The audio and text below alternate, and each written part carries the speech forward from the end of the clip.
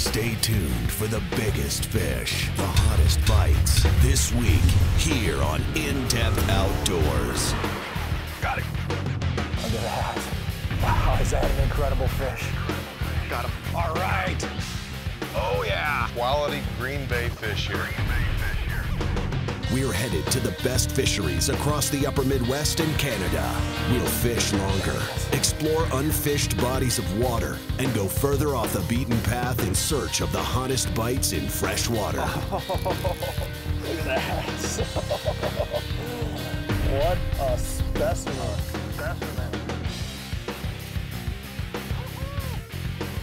Here he comes, man. Get him. What a fish.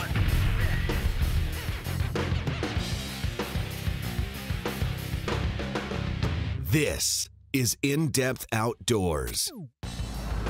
Well, this is the start of our open water season here at In-Depth Outdoors. Obviously last week we closed out our ice fishing episodes, but we didn't stop broadcasting. We're here on open water now, and a bit of a homecoming of sorts for me. We're on the Mississippi River, Pool 4 at Red Wing, where I kind of got my start. I guided here full-time for over a decade, and I'll be fishing with Eric Rayberg today. We're gonna go pick him up at the dock. Target today, of course, is huge pre-spawn walleye. So with a little luck, we'll get to see some of the biggest fish of the season come over the gunnels of the boat. So stick around. I think you're going to love today's show. Good morning. Morning. Do you have to stop and eat breakfast, or? Yeah, we wasted a few minutes getting some fuel in this thing. Well, you kind of need that. They don't run for free. No, unfortunately not. You'll get two little ones sitting here waiting for you. You got a couple off the dock? Yeah. All right. Had to keep myself busy. Well, there's some walleye fisherman fuel. Beef sticks and Mountain Dew. Mountain Dew and beef sticks. That's all a guy needs. Hand me the food. You can keep the anchor. Got it. Beautiful sunrise. Yes, very nice. Nice morning so far.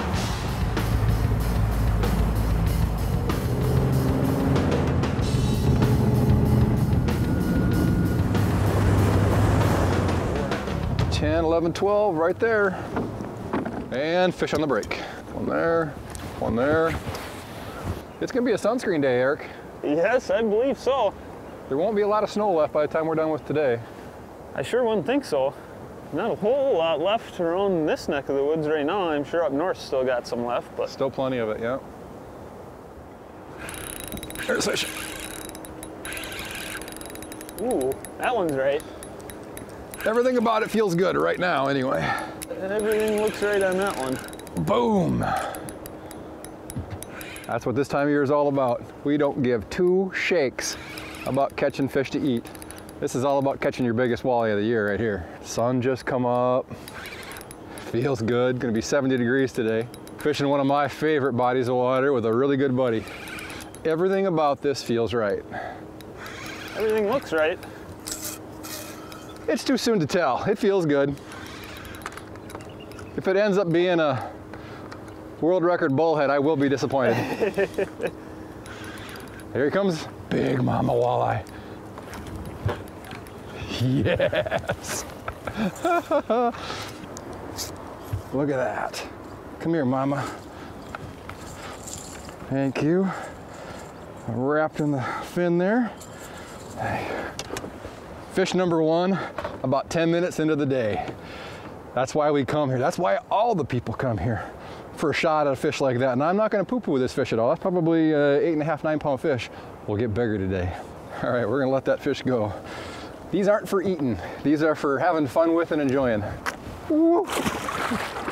Nothing graceful about that release. Here's what we're fishing. This time of year, it's all about baits that rattle, have a lot of vibration to them, help these fish find these baits in this dirty, dirty water. I got that fishing a number 7 rip and wrap. Eric's fishing a blade bait, and those two baits have a lot in common in that when you pick them up on the lift, they give off a lot of vibration or rattle. This one's got it both, vibration and rattle. The bait that Eric's fishing doesn't have any rattles in it, but they both do a great job of helping fish find these baits in the stained water. All right, man. Good start. Yes, it was. That fish just beamed it too. It's that time of year. Skeeter Boat Center, with its flagship dealership located in Chippewa Falls, Wisconsin, has opened a second location in Ramsey, Minnesota to better serve their customers. Stop in and check out the largest selection of Skeeter boats in the upper Midwest, including an extensive inventory of MX and WX models and a wide range of Skeeter bass boats, all backed by our best price guarantee and serviced by Yamaha 5-star service technicians. Find us online at SkeeterBoatCenter.com. And remember, our goal is to help you have fun fishing. All we're doing is throwing these baits out and just letting the current sweep them. Bait touches the bottom, pop it up. Wait for it to pop the bottom again, pop it back up. Very simple. And you get kind of a timing, a rhythm going. I'm not saying you can fish it without looking or anything, but once you got that rhythm down, then it's real easy.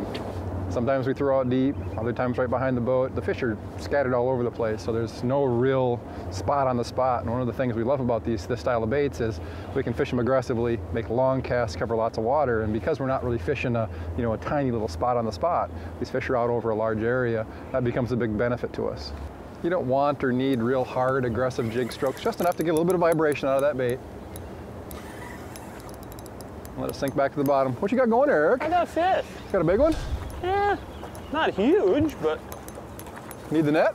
Yeah, I think I can get her in the hand. Well done, sir. Oh yeah. I'm over here telling people how it's supposed to be done. You're showing them. Cold weather, nice active fish. It's a quality fish, female. Right in the side of the mouth there. She's gonna pop off, or I might need a pliers here by the looks of it. I got it for you, right here. There you go. She wasn't going anywhere. What funky kind of color is that? I don't know, someone caught some fish on Fire Tiger earlier, so... Well, you can blame the color selection on me, but you can't blame that paint job on me.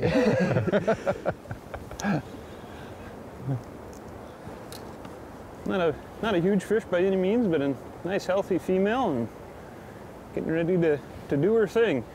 And get her back and let her do it. And away she goes. That was kind of like an orange tiger, wasn't it? Yeah, just a little variation. I guess I don't know that it matters a whole lot when you're in the reaction bite that these create, but... Oh, there's three colors, right? There's bright, dark, and metallic. Pretty much. Go look for another one. You know, once the water gets dirty, sunny days like this, they're great to fish in, but the fish actually bite better under these kind of conditions than if you had overcast or rainy or cloudy. They need the light to see.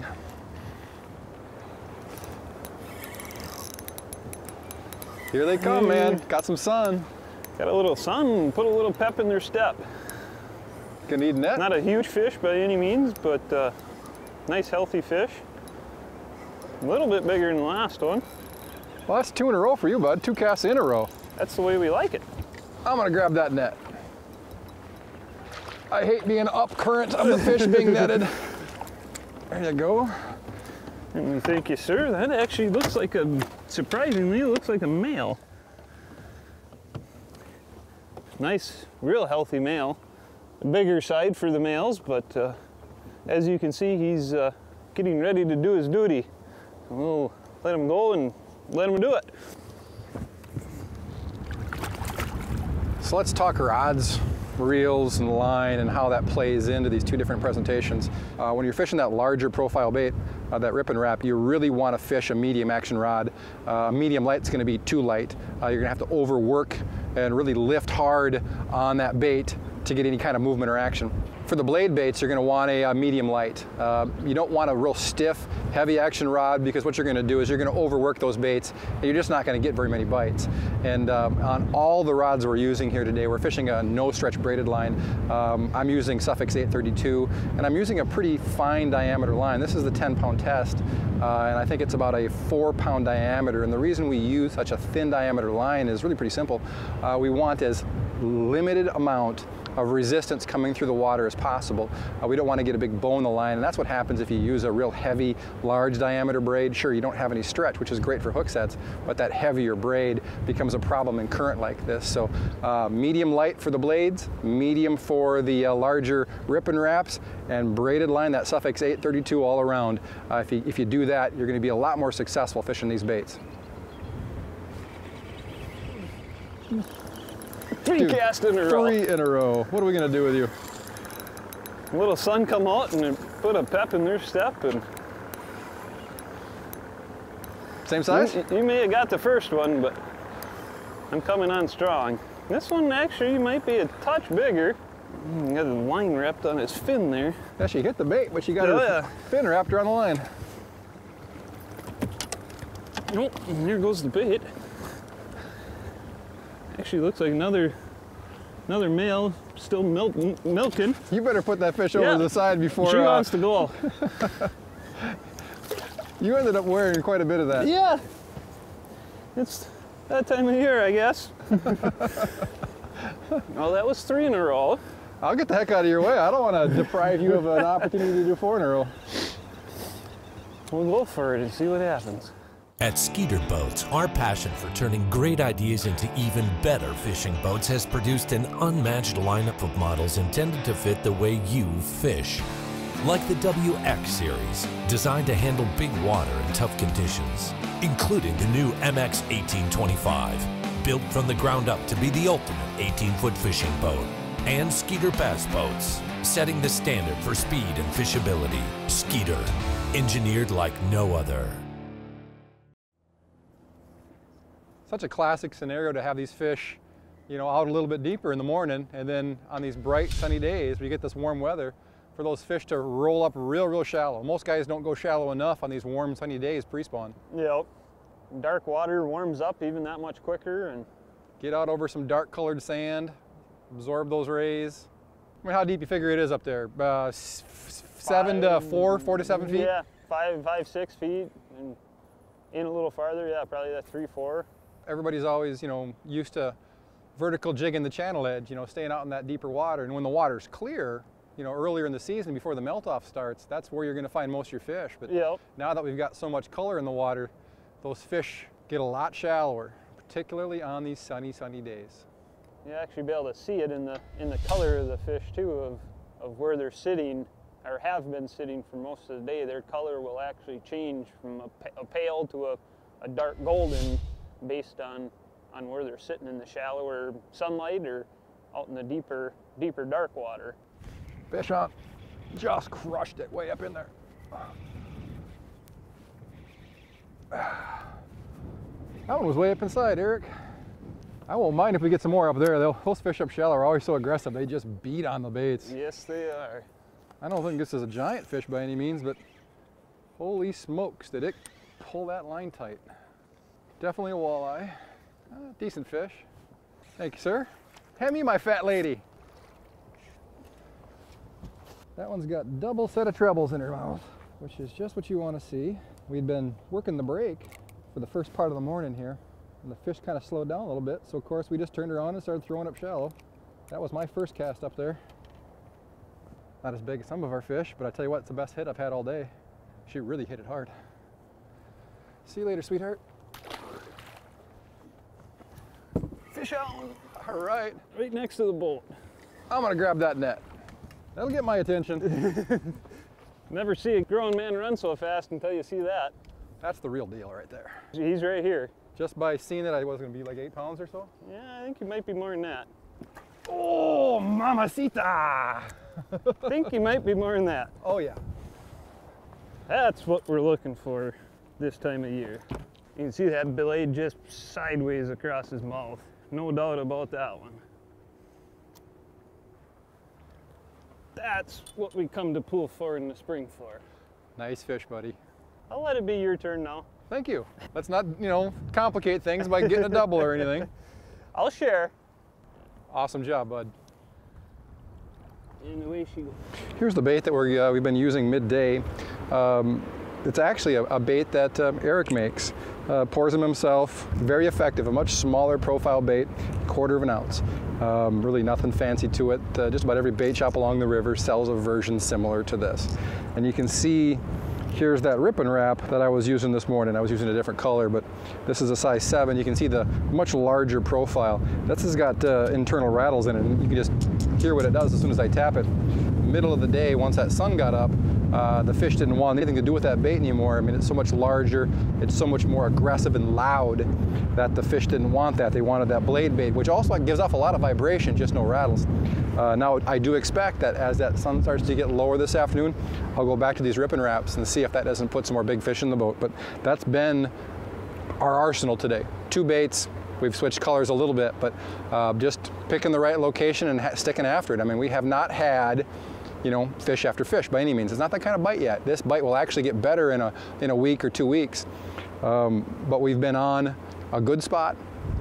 We've been very methodical about it and trusted these presentations, and the results have been fantastic. Some really big fish today. Oh, did he just absolutely crush? You don't like me talking. Less talking, more fishing. I agree. That's a good fish. Yeah, it's kind of giving them head shakes. I haven't seen it yet, but... Give me a second, give me some time, give me some time. We're running low, I think. I'm here for you, brother. Oh yeah. Nicely done. Right on the snoot. Tip of the snoot. Steal the pliers right away. Not as chunky as they can be down here, but still definitely a nice healthy fish. These fish are sitting just inside the current seams here. Got one. And it looks like James has another fish on. But you get the current just right, and you get the bait floating through there just right, and you can just feel it that it's right. And more times than not, if the fish are there, you're gonna get them. So we got this one. Hey, you got the little guy. Hey, don't point it out like that. That is a chubbo. We'll let this one go and go on after the next one. This one deserves honorable mention for being our only double of the day, I think. So far. Yeah, so far. Honda power and reliability have been combined with StrikeMaster's legendary ice cutting technology to produce the 35cc Honda Light. Powered by a powerful and efficient engine, the 35cc Honda Light offers first pull reliability and weighs in at a feather-light 23 pounds when equipped with an 8-inch laser auger. This winter, pick up a Honda 35cc Light from StrikeMaster, the most reliable and fastest cutting 4-stroke auger on the ice. You know, and a lot of times we hear from people that watch the shows, they see what we're doing and they look around at the background and they think that, you know, where we're fishing is the only spot to be, and really nothing could be further from the truth. In fact, you know, we've slid up and down this current break within 200 yards all day long, looking for the areas where we can present a bait properly along that transition of fast water to slow water. There's lots of spots up and down the river that present this same type of scenario, so don't get locked into thinking that you're looking for a magic spot. You're looking for a spot that's really readily found. You just have to learn how to fish it, and using these presentations and just this real basic understanding of, you know, fast water brings food to fish sitting in slower water. If you can get your baits to work from fast to slow, you're going to catch fish. It doesn't necessarily have to be right here. Uh-oh. Uh-oh. Invaded, oh yeah. Invaded your place. And you missed one. I left you on? I'm okay with that, man. I am okay with that. That fish is going nowhere. There we go. Not a super tanker, but just another nice big healthy fish. There's a lot of people that would blade just popped go out of their way to catch a fish that size. Just another beautiful Mississippi River gold. Get her back in the water here and go search for another one.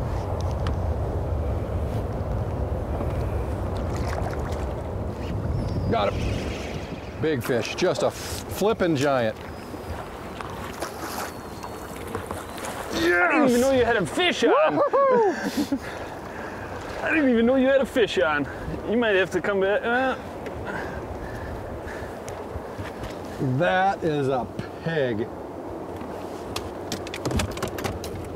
That one might be worthy of a scale. There we go. River giant there.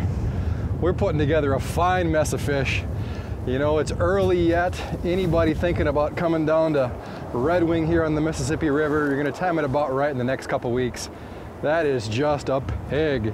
You add this one to the other fish that we've caught already today, and we've had a phenomenal day with some hours yet to go, using what I consider to be just an absolute blast of a technique.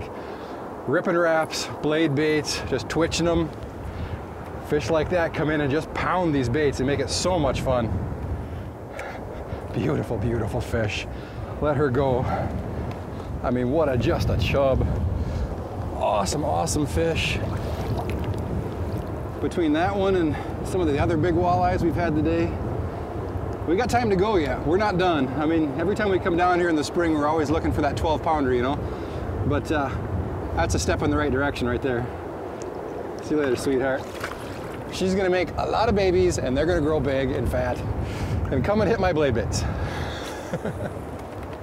That's cool stuff, buddy. Nicely done. You know, one of the things you always want to keep in mind when using this kind of presentation, or really fishing spring walleyes in general, is, you know, less is more. Fishing plastics, fishing blades, fishing those rattle baits we were fishing earlier this morning. Guys tend to want to overfish them so they can feel the bait, they can feel the rattle, or they can feel the vibration, and they overdo that to the point where the bait becomes too active, too aggressive, and these fish in cold water won't hit it. So really, you know, less is more. Tiny little jig strokes. If you're going to move the bait, only feel just a few vibrations before you stop that jig stroke. If you're fishing a rattle bait, you can actually hear them. Even in current like this, in 8-10 foot of water, when you jig that bait, you can hear it.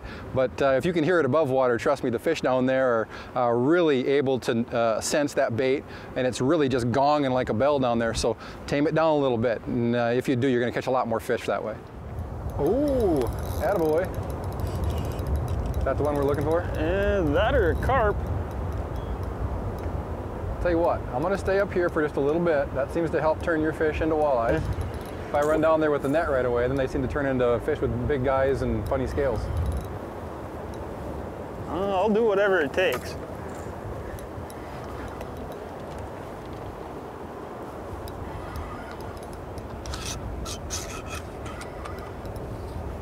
Seems to have the right head shake. What was he? He's a walleye. That tail slap sounded a little small. Not as big as he acted. That's a decent fish. Decent female. Nice, healthy Mississippi walleye.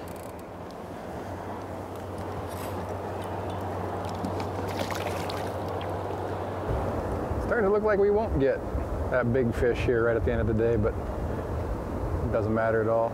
Had a great day. Got to get back on what amounts to my home waters, if there is such a thing. Spend it with Eric. Eric's a great guy. Of course, I only get to see and fish with him down here once a year, basically, so it's kind of an anniversary of sorts. Where we'll go next from here, who knows? It's going to be a river. All the lakes are frozen, so most likely walleyes, but where? No idea. We're not going to pull the plug just yet, but for all intents and purposes, we've done everything we set out to accomplish here today. The bite is definitely on and going to get better here at Red Wing on the Mississippi River. So from Eric and I, thanks for watching. We'll see you next week. For more info on the latest fish reports, gear recommendations, and hottest techniques, connect with us online at indepthoutdoors.com or follow us on Facebook at In Depth Outdoors. And if you enjoyed today's show, be sure to let our sponsors know.